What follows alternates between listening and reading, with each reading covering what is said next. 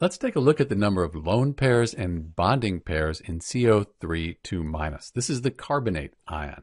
So we'll start off with bonding pairs of electrons. We have a valid Lewis structure here. We have the brackets around it with this 2- because it's the carbonate ion. It's an ion.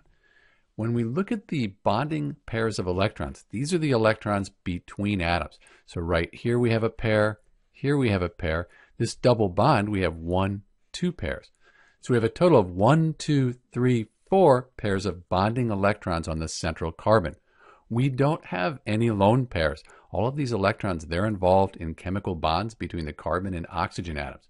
So we have 4 bonding pairs of electrons for CO3 2- and 0 lone pairs. Normally, we only look at the lone pairs and bonding pairs on the central atom. That's what determines the molecular geometry of a molecule. But if you were to look at lone pairs on these oxygen atoms, you'd have 1, 2, 3. These are lone pairs because they're not involved in chemical bonds. And then 1, 2, 3. But over here, because of the double bond, we just have 1, 2 lone pairs. But again, we are usually looking at lone pairs and bonding pairs of electrons on the central atom because of its influence on the molecular geometry. This is Dr. B, and thanks for watching.